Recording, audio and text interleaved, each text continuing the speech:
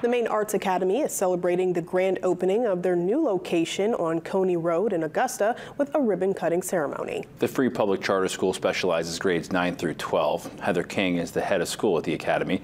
She says they outgrew their former location in Sydney and have the largest enrollment now of 240 students. The new building is now at a repurposed former Maine veterans home.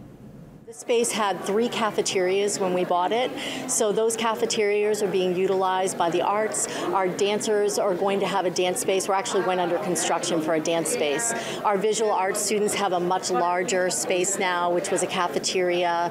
Our theater students have a larger space to work in. So the building was really conducive for a school, and it's so nice that it was a veterans home, and there's so many stories. I mean, some of our students will come up to us and say, hey, my grandmother lived there. Hey, my grandfather lived there. I used to be in that building. And it just has a really good feeling that it's being reused for something really positive. The new building offers 6 times more space than the original place in Sydney. Some of the veterans who stayed at the former veterans home were at the ribbon-cutting ceremony.